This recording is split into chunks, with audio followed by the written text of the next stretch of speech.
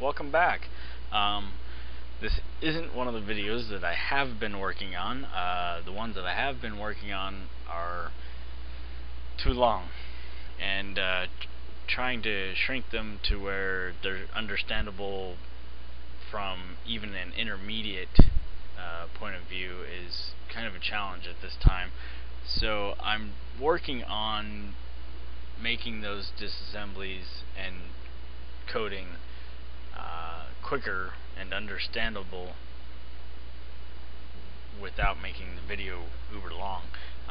Having a little trouble with that, but I told you I'd put something up, so I found a program on the internet called 4Disk Clean.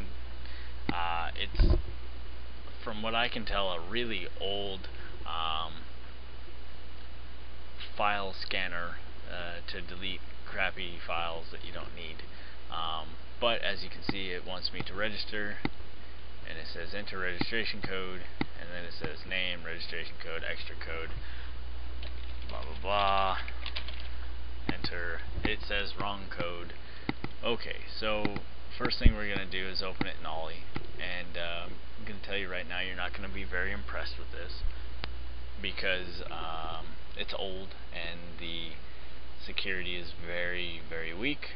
But right now I'm going to show you just how to quickly patch it, and then later in another tutorial that I'm probably going to have to make because I'm probably going to still be fighting length of time on the rest of these videos, I'll show you how to make a keygen for this same program. So first let's search for all reference strings, and let's search and type in wrong, make sure ignore case is checked, and immediately wrong register code. We see that it's jump landing. Who would have guessed that? And above that we see thank you, license to, reg code. So let's do search for or find references to, selected command. We have 4 jump if not equals. Let's breakpoint all 4 of them and run.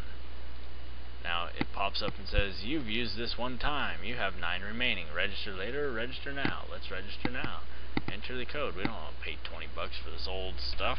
FJLJ, my reg code, my extra code.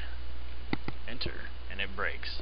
It says jump is taken. Well, we don't want that, so we're going to double click this 0 right here on the Z bit, and it's going to say jump is not taken. So now we're going to run it. It says jump is taken. Again, don't want to jump.